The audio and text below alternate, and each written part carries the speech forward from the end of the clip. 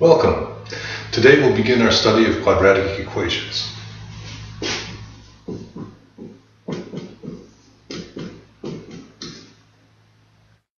A quadratic equation consists of a quadratic expression within an equation. And this is going to be our standard form for these things. Before we get into how to solve this, that is, how to find the solution to such an equation, I'd like to remind you of a few things we've studied in the past few units. First, how to solve a linear equation. Also, how to factor a quadratic expression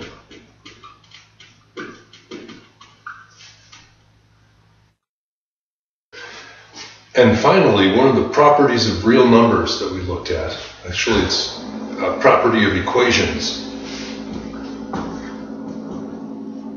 the zero factor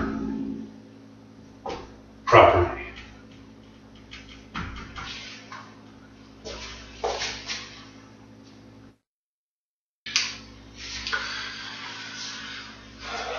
So, in fact, for solving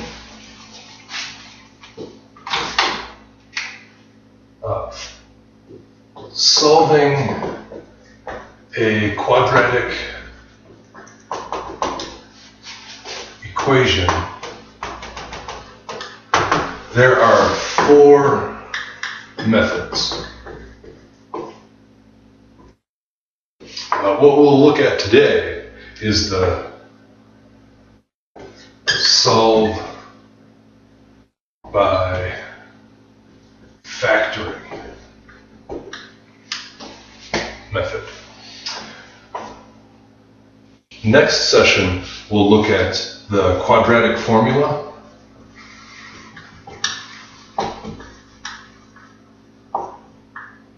which you may already know. It is the largest formula that we'll have to memorize this semester, but fortunately there's a song, so it's very easy to memorize. Completing the square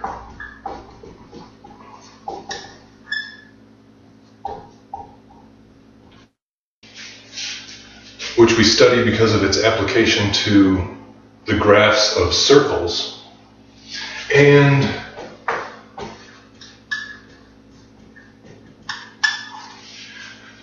solving by grouping. Well, we're really factoring by grouping, and it's just a different way of using the solution by factoring.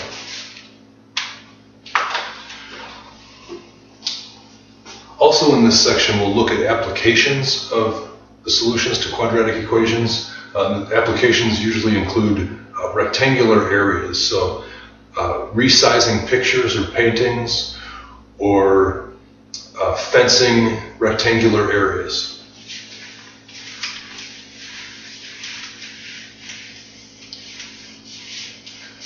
Now I have a 5-step procedure to accomplish our goal: solve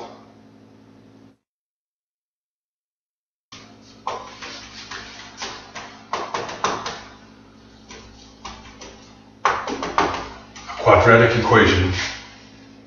Step 1 is to put the given equation into the form ax squared plus bx plus c equals 0, or put into ax squared plus bx plus c equals 0 form. So we'll rearrange what we're given, unless it's already like that. The second step is to factor the left-hand side. So left-hand side of this equation is the quadratic expression. The third step is to use ZFP. That's the zero factor property. And this is a good place to review what exactly that is. It simply says that we have an expression, A times B equals 0. This implies that either A is equal to 0 or B is equal to 0. And we'll use that once we've factored the left-hand side to break our quadratic equation into two linear equations. You'll see what I mean in the example. The next step is to solve the resulting linear equations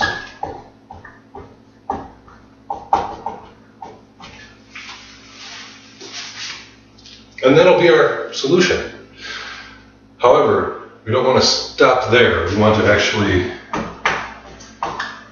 do the check step. Plug the solutions back into the original equation to make sure that we do have the solutions. All right, so let's use this procedure to work through an example.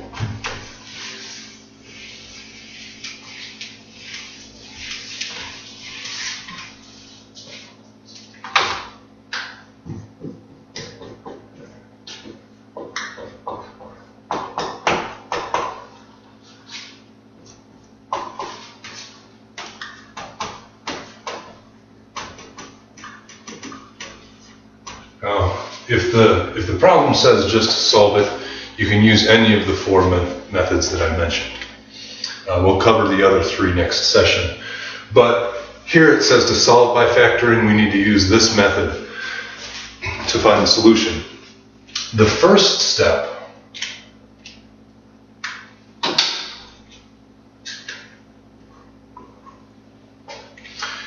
is to put this into the ax squared plus bx plus c equals 0 form.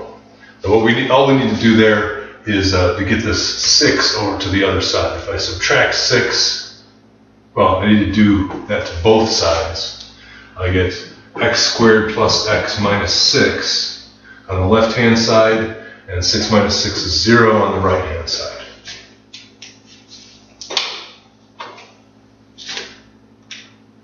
The next step will be to factor this quadratic expression. Now, I want to factor it, as we have in the past, into two linear factors that are binomials.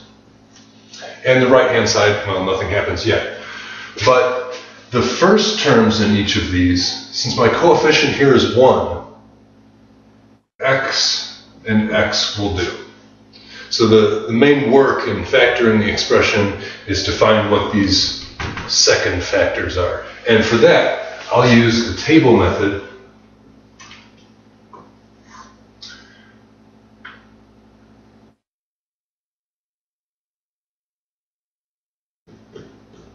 And in the left-hand column, I'll find the different ways of factoring -6 into two numbers. In the right-hand column,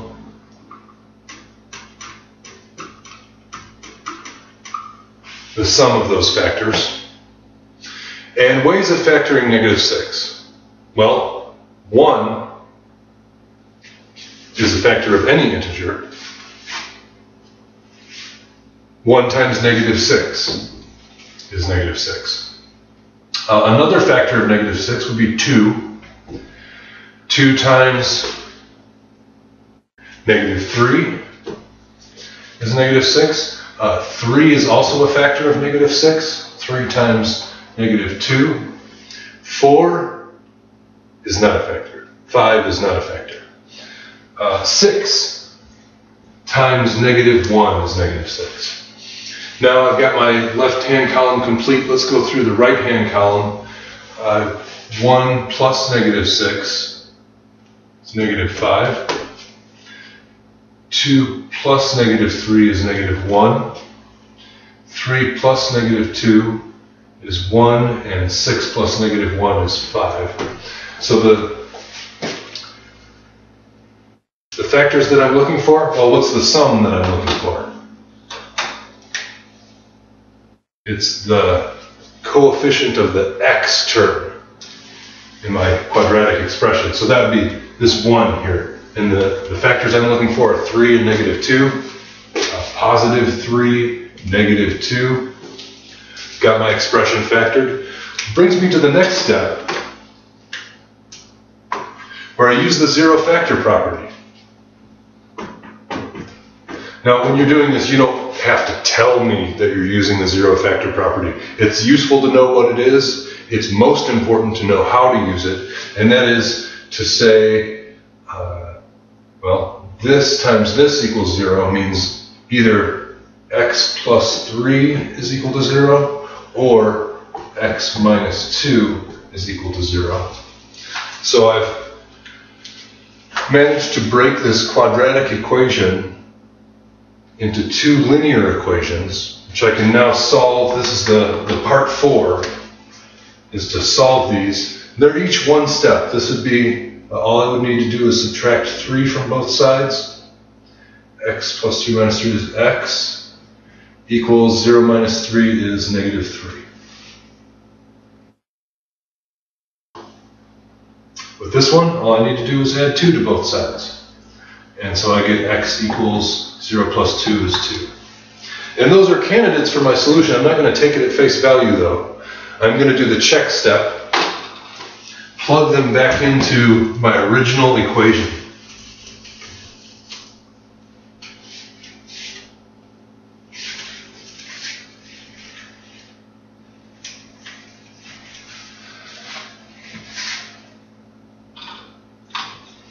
So step 5 of this procedure is to look at my original equation and substitute in my values of x one at a time. X equals negative 3, so if I put in negative 3 squared plus negative 3, now wait, what am I squaring here? This says I have negative 3 squared.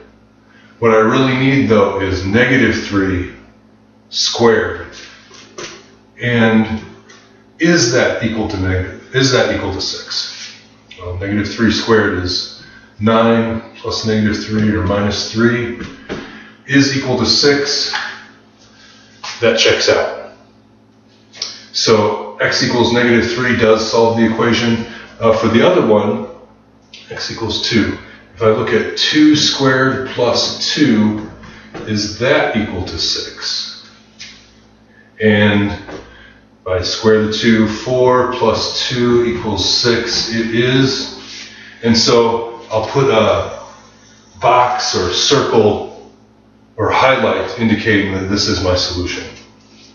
All right, now we'll split up into groups of 2 or 3 to work on the worksheet for the rest of our time.